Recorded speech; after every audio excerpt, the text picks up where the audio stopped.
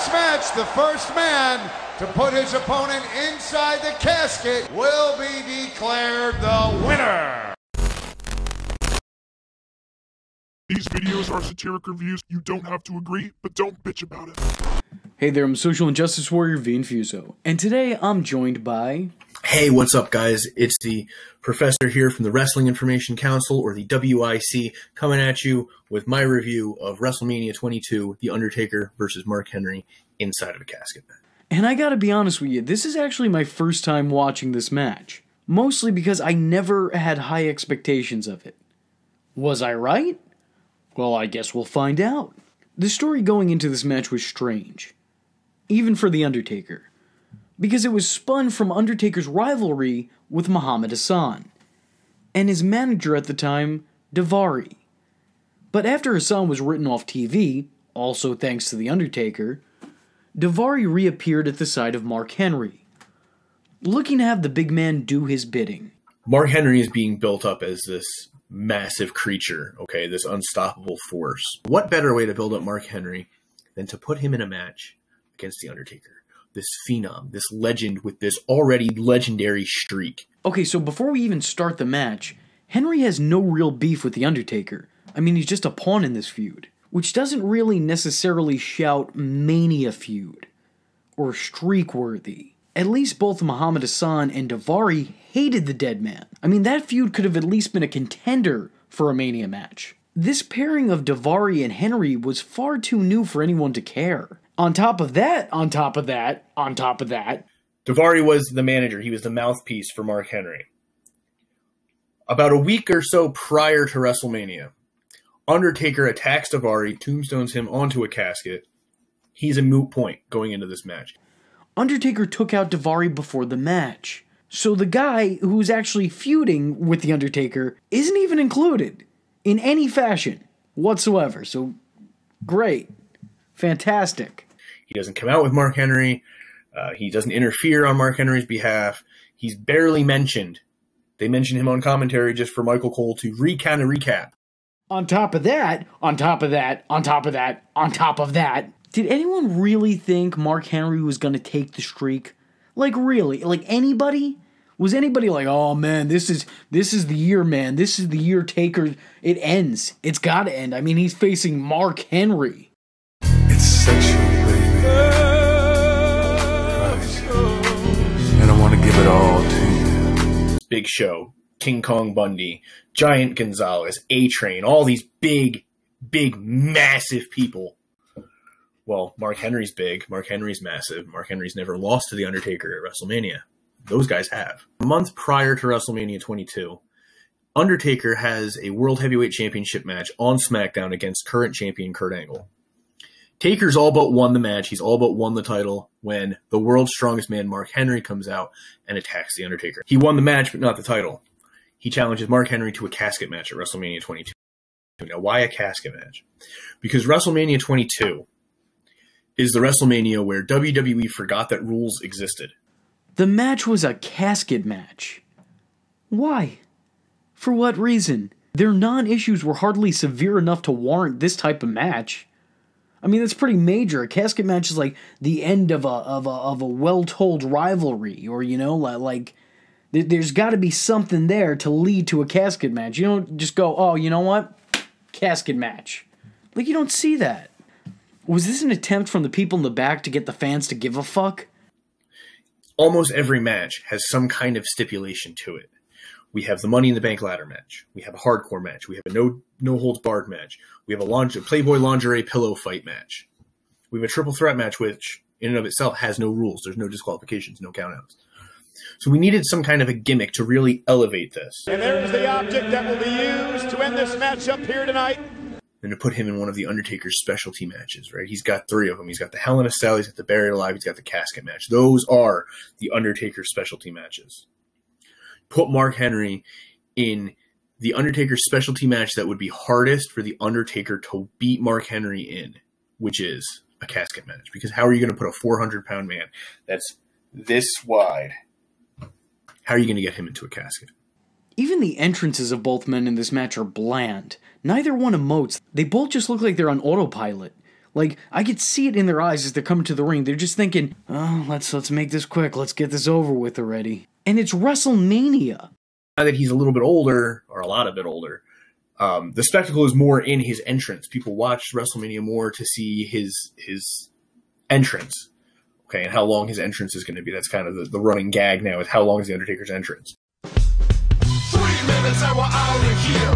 The clock is ticking and we're in the clear. We got 3 minutes and we're out of here. Henry starts off the match by attacking Undertaker prematurely.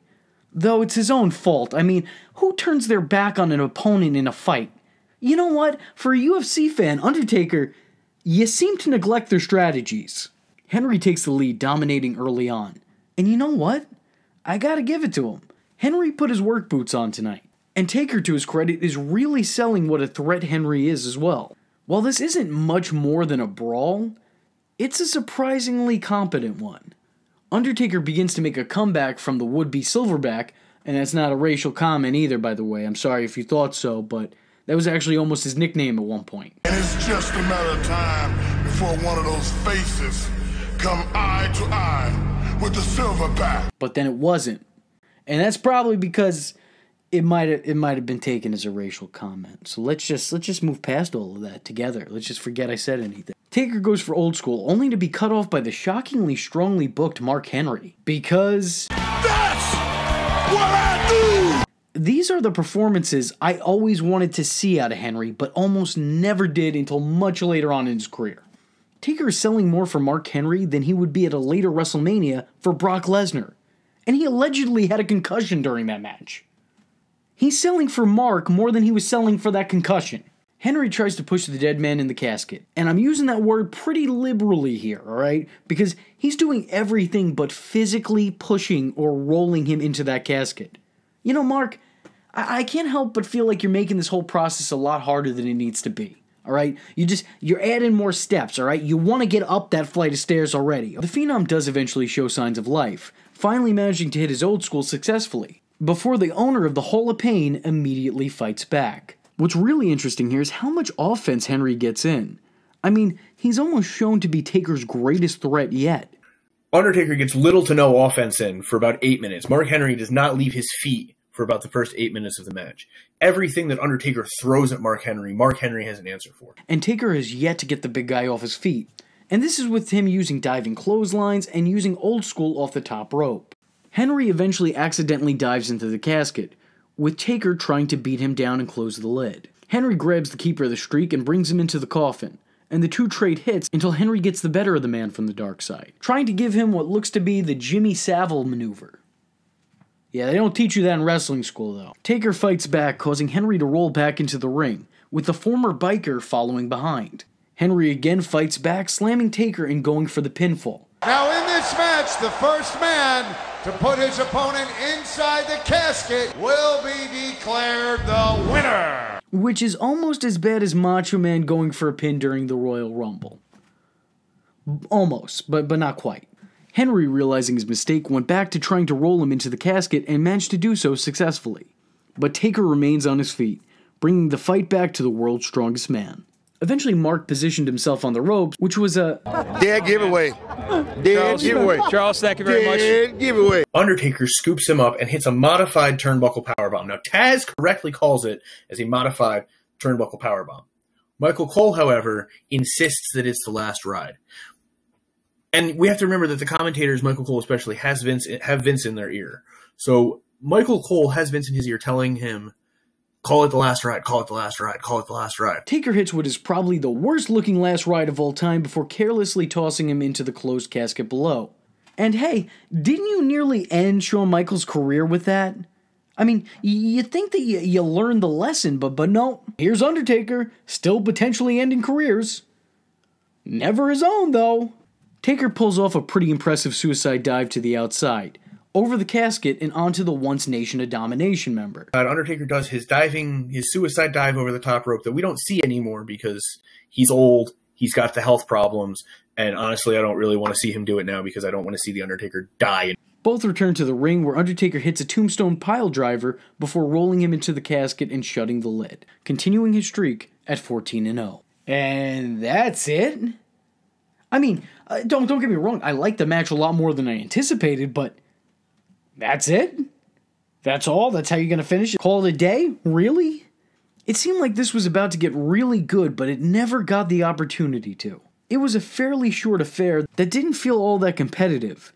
It felt like Henry dominated most of the match, with Undertaker only managing to get a comeback at the ass end of it. Taker goes on to continue his streak, and Daivari would continue on with his feud with the Dead Man, replacing Mark Henry with the Great Khali. And if there's any silver lining to this dark cloud, it's that I don't have to sit through another one of those matches. Thank God. With that being said, I want to thank my guest for joining me today, and I want to thank all y'all for joining me as well. And if you like the series, let me know in the comment below. This has been made months in advance, so you might actually hate this entire series. I might have uploaded all of this for nothing. But I guess if WWE could take a chance with booking Mark Henry and The Undertaker at WrestleMania, then I can take a chance on making a couple Undertaker videos.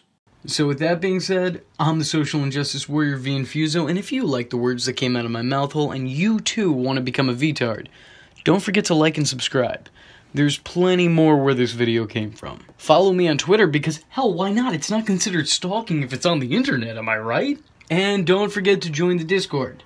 I don't have anything catchy to add to that, but just join it. Just go do it. And if you have a free moment of time and a free $1 to spare, then head over to my Patreon, where for just $1, you too could help keep this boat afloat. And if you don't have that $1, but you do have a free moment of time, then hit the share button. It will help me out tremendously.